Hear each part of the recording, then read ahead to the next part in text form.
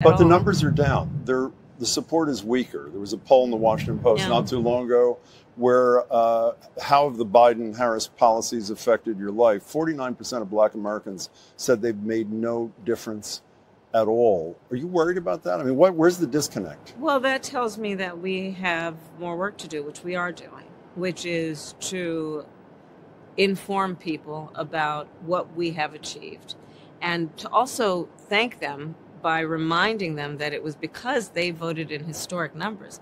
Black Americans voted in historic numbers. Young voters, off the chart, historic numbers in the height of a pandemic in 2020.